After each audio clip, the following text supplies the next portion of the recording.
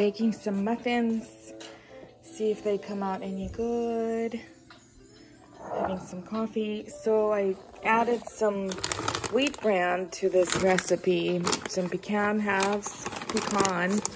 And the secret ingredient is the molasses, like a spoon. Some vanilla and some brown sugar on top. So the spices that I normally add, oopsies, is some cinnamon. I don't add ginger, it's a little overpowering. I add some ground nutmeg. And instead of allspice, I did the cloves. This one is so nice and spicy and aromatic. So good.